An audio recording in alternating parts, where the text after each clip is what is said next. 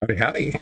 So, wanted to do something a little bit different. I wanted to test out some streaming software that I have, and we're going to see how it works out. As I mentioned in the title up here, we're going to be talking briefly about the dominant pitchers of the 1950s. And the reason we're going to talk about it is because no one really has heard of very many of them.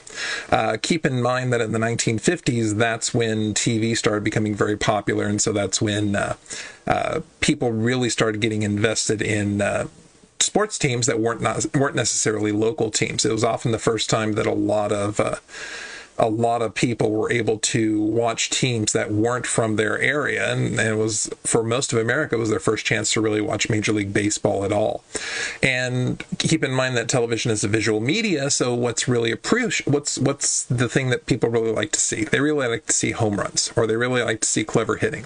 The defensive stuff, not so much. It doesn't make as big a deal. You have to do something really ostentatious. You have to do something like pitching a no-hitter in the World Series, or you have to do something like making an amazing catch. But if you think about polo ground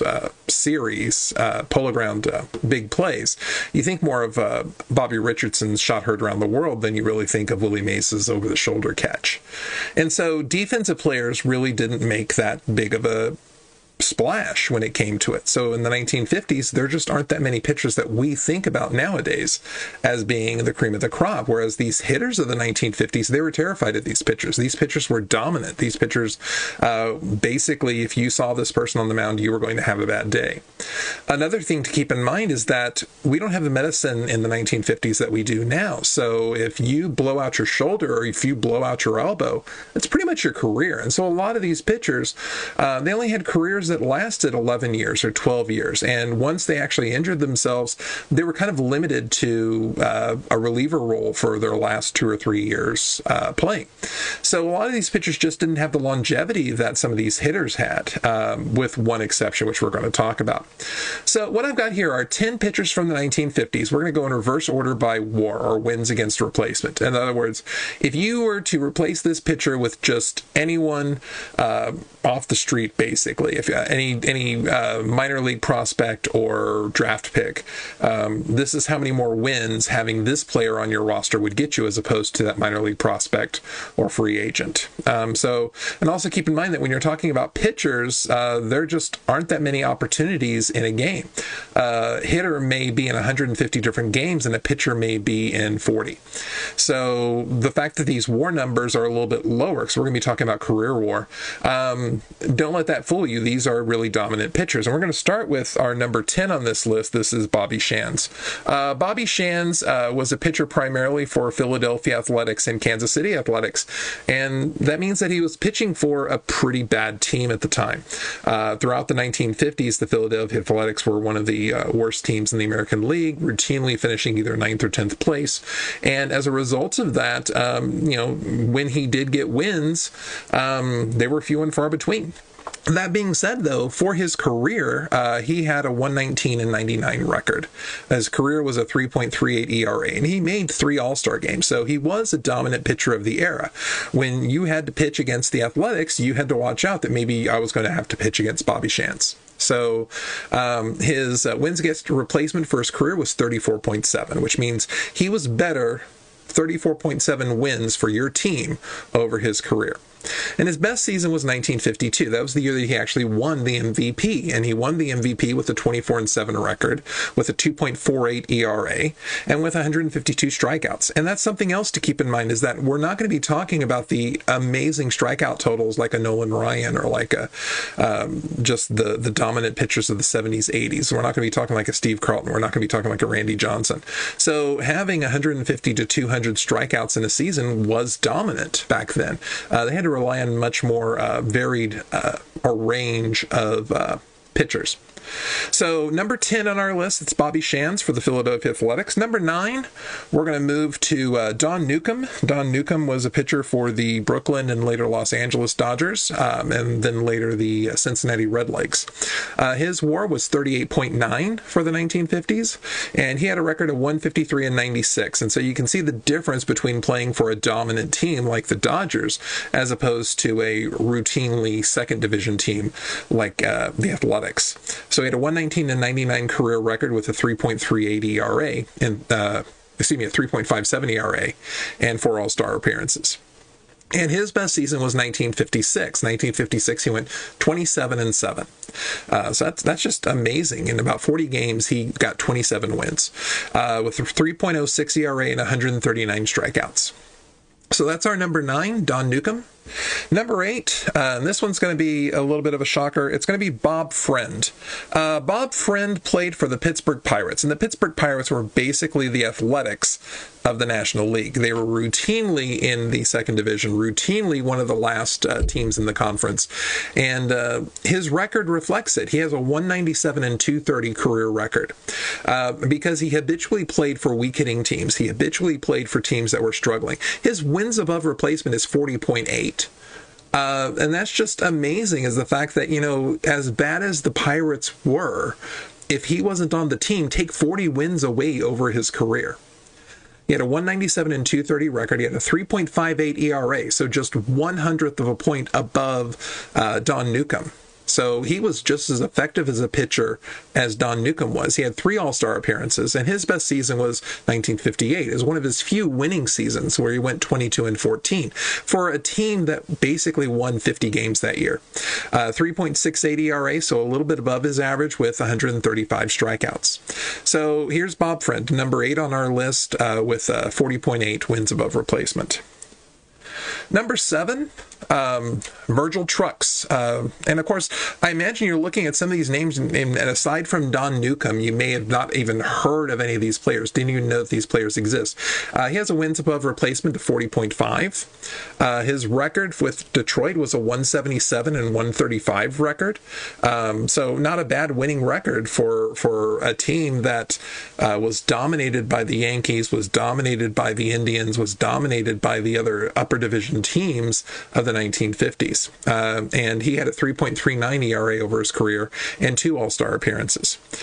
His best season was 1953. He went 20-10 that year with a 2.93 ERA, and he also had 149 strikeouts over that year. So again, a dominant performance, but he was in and out the best pitcher that the Tigers had at the time.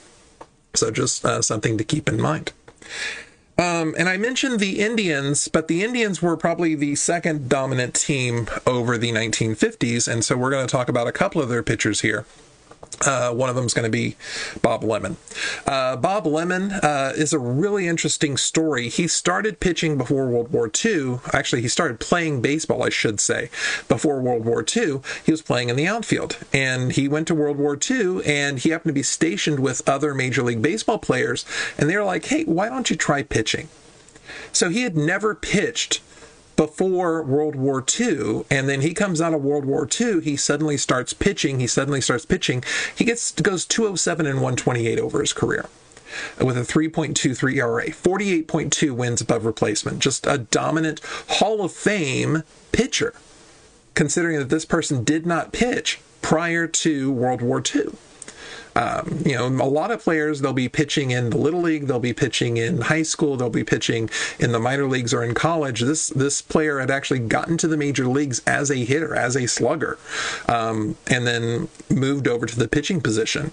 7 All-Star games for this guy. He's just a dominant pitcher of his era. 1954 was his best year. He went 23-7. That was the year that his team won the pennant, or actually, most people don't even say the year that the Indians won the pennant. They say the year that New York Yankees lost the pennant, because prior to this, the Yankees had won 5 straight World Series.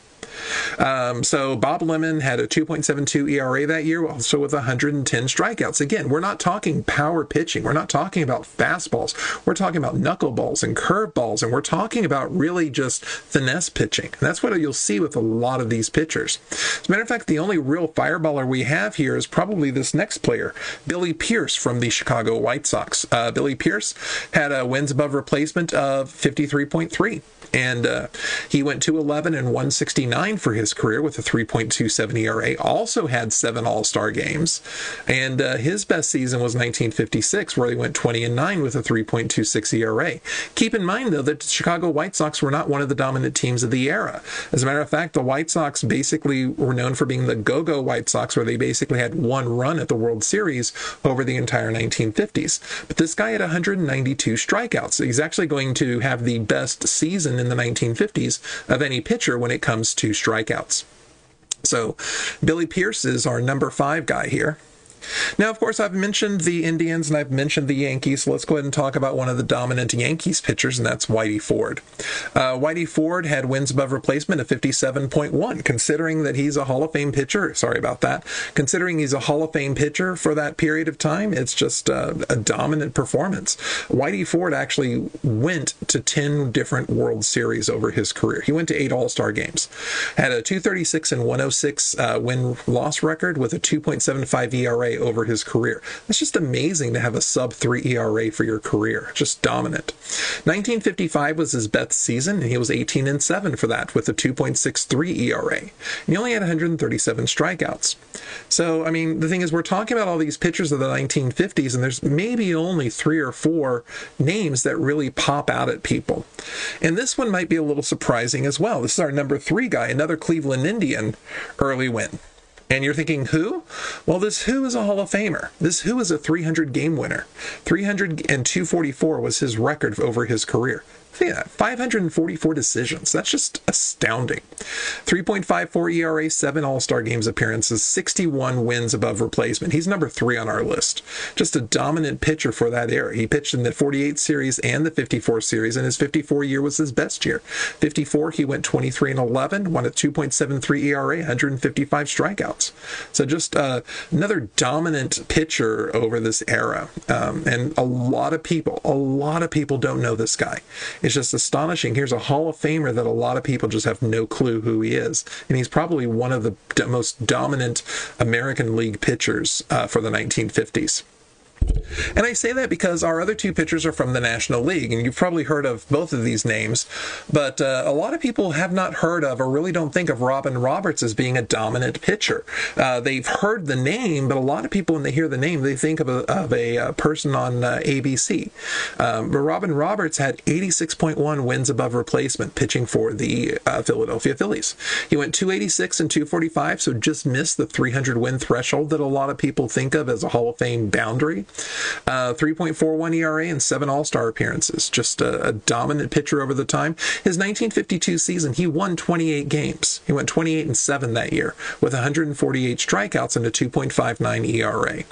So he's our number 2 for wins above replacement, and he really is one of the top pitchers that a lot of people don't think about. And number 1 on our list, I'm pretty sure everyone has heard of. He's probably the best pitcher of the 1950s, and that's Warren Spahn. Now, I say the best pitcher of the 1950s because keep in mind that Bob Feller primarily was a pitcher in the 1940s, and Sandy Koufax was primarily dominant during the 1960s. His 61-66 run was probably the best 6-year run of any pitcher. But Warren Spahn was really the pitcher of the 1950s, pitching for the Boston and later Milwaukee Braves.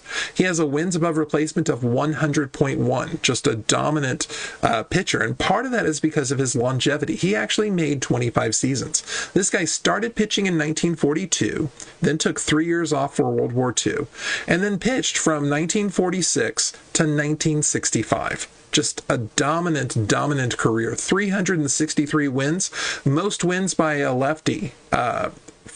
Most wins by any pitcher whose career is after 1920. So you think about all these, Christy Mathewson and Cy Young, all these people with these really huge numbers, Walter Johnson. These pitchers pitched in a different era. Well, this guy pitched in a good era, the 1950s, and 363 wins, 245 losses for his career, primarily because of his longevity, a 3.09 ERA, 14 All-Star Game appearances.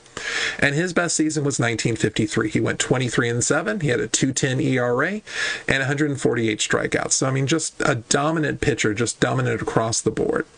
And so what I really wanted to do today is I kind of wanted to talk about all of these pitchers who came across the 1950s, and they went up routinely against your Roberto Clementes and your Jackie Robinsons and your Mickey Mantles and your Duke Snyders and your Willie Mays and all of your dominant sluggers. And we hear about those dominant sluggers every time. When their baseball cards comes up, they come up in the talks of what's the most expensive baseball card of X year. But we really don't talk about these pitchers that faced them year in, year out, and dominated a lot of them, just really were the strong pitching arm that dominated those teams. And so I just wanted to bring awareness to that. I wanted to thank you all for watching, and have a great day.